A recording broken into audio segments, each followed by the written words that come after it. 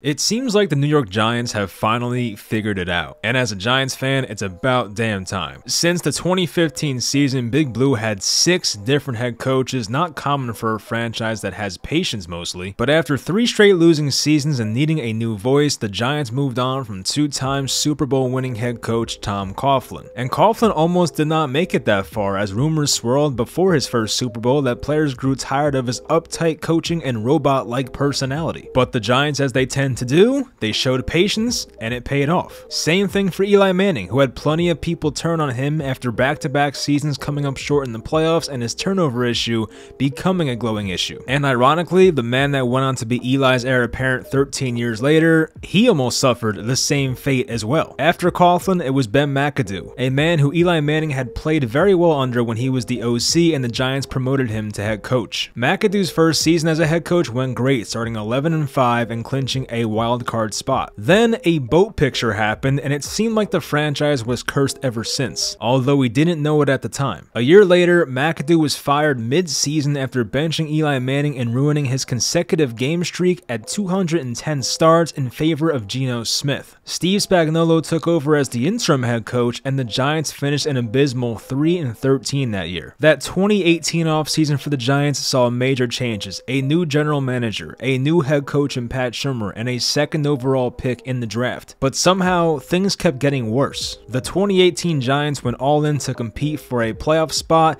and spent a second overall pick on Saquon Barkley and made Nate Solder the highest paid left tackle in football. They started 2018 1-7 and finished 5-11 overall. 2019 was a bit of a youth movement as the Giants shocked the world and took quarterback Daniel Jones out of Duke and traded superstar wide receiver Odell Beckham Jr. to the Cleveland Browns. Eli began the year as the starter but was quickly replaced after an 0-2 start. Daniel Jones came in, won a thriller in his debut at Tampa, and even won his second start. But then the wheels fell off. A franchise worst 9 consecutive losses for the Giants ended their season at 4-12, and Pat Shurmur was the scapegoat and was canned after 2 years. Eli Manning then retires, the Giants turn a new page, and then comes Joe Judge. Judge was not heard of by many people at the time, having been the special teams coordinator in New England. He most likely got the job because he nailed the interview, displayed the disciplinary act that Tom Coughlin had, and of course was being recommended by Bill Belichick.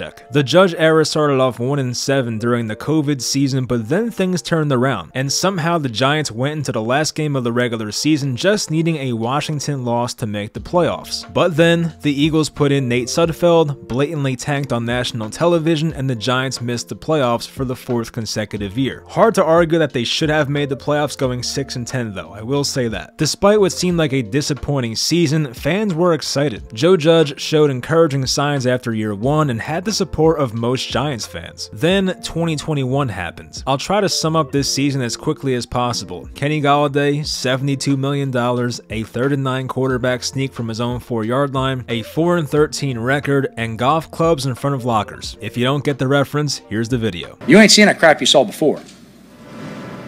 All right? You ain't seeing guys right now planning vacations. You ain't seeing golf clubs in front of players' lockers. You ain't seeing that stuff. Judge was most likely coming back for the 2022 season, but after making a complete ass out of himself and melting down at the podium, Giants ownership did something right for a change and moved on from Joe Judge as head coach and their lousy GM Dave Gettleman. From 2017 to 2021, the New York Giants had a combined record of 22-59.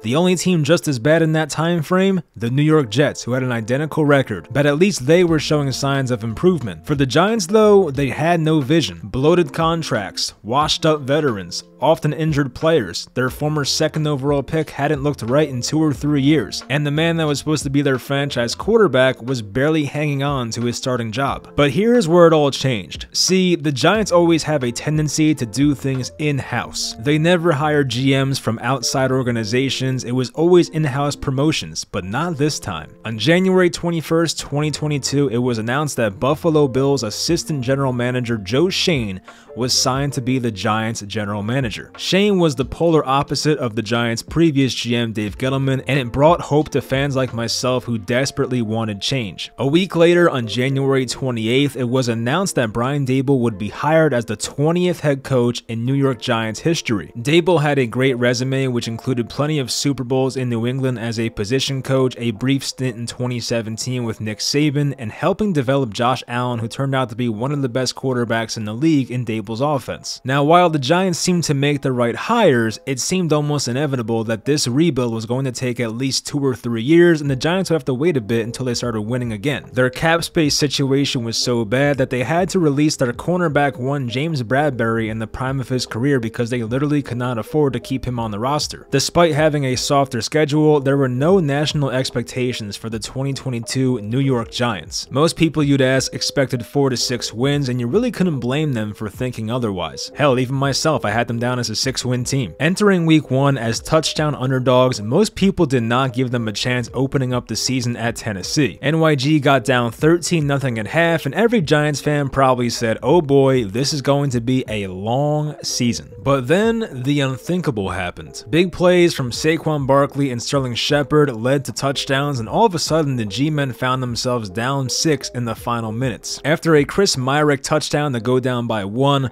Brian Daboll made a decision that got his team to buy in right then and there. They went for 2 to try and win the game. Saquon Barkley's amazing effort gave them a 1-point lead, but there was still plenty of time for Ryan Tannehill to get the Titans offense in field goal range to win the game. And Tannehill did, setting up Randy Bullock for a 47-yard potential game-winning field goal. Now, knowing my Giants, these kicks always tend to go against them. Heartbreaking losses is what we have been used to. But Bullock missed it wide left, and the Giants pulled off the upset. They carried that momentum to start 6-1 that year, beating some impressive teams like the Packers, the Ravens, and of course Tennessee. And during that 6-1 start, it looked like Saquon Barkley was completely back, and they were getting good football out of Daniel Jones too. The Giants, however, did hit a rough patch with injuries in the secondary and had a 2-5-1 stretch from weeks 8 to 16. But then it all changed. The last home game of the season in week 17 gave the Giants a chance to clinch a playoff berth for the first time since 2016, and they won it convincingly, 38-10, including 4 Daniel Jones touchdowns and a pick 6 by Landon Collins,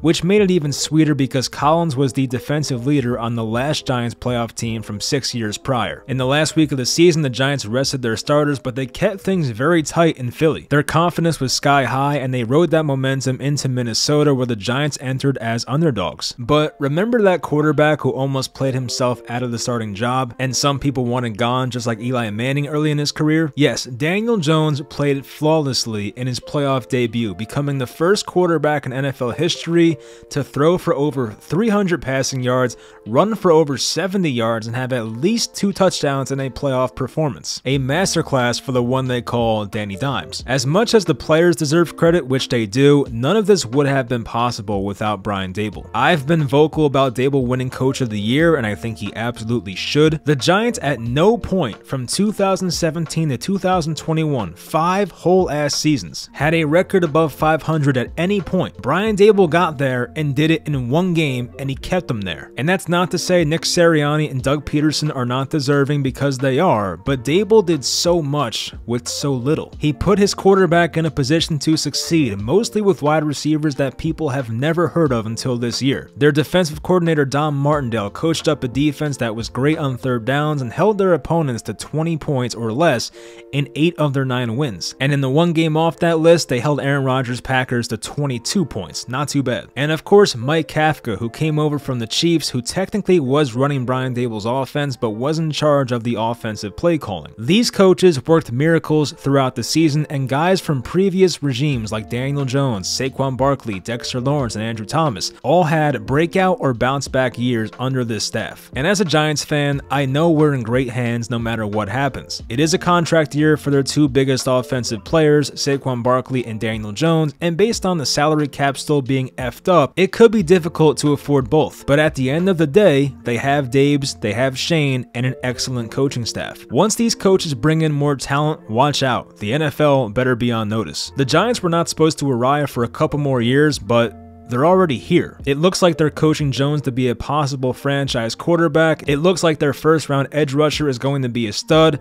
It looks like these coaches will get the most out of any player, whether your name is Dexter Lawrence or Isaiah Hodgins. And it's still not over yet. The Giants go into Philly in the divisional round as 7.5-point underdogs, but with this team's confidence riding so high and seeing Philly for the third time this year, I expect a down-to-the-wire finish. The Giants won't go down easy. They've shown that. A little over a year ago, I wrote a letter to the Giants owner John Mara about my displeasure with the team, just simply begging him to hire a GM from an outside organization. And for me to write a letter to somebody, you know I had to be pissed. This is not the 1970s. I don't write letters. But all I can do now is thank John Mara. He finally did the right thing. And honestly, John Mara was probably influential in keeping Daniel Jones for another year. Jones was a guy that I personally had given up on. I figured he couldn't process the game quick enough, he couldn't throw with anticipation, he couldn't maneuver the pocket, and he just wasn't a winner up until this year. But Daniel Jones so far has completely proven me wrong, and I love saying that. And my God, if they beat the Eagles this weekend, it might be time for the Daniel Jones apology video. But hey, as YouTubers with opinions, we get shit wrong. It happens. But when it benefits your team and you have a potential franchise quarterback on your hands, you love seeing that. That's going to do it. I hope you guys enjoyed it. Leave a like, and if you want more NFL videos like this, let me know in the comments. I'm thinking about doing a Zach Wilson type video just like this.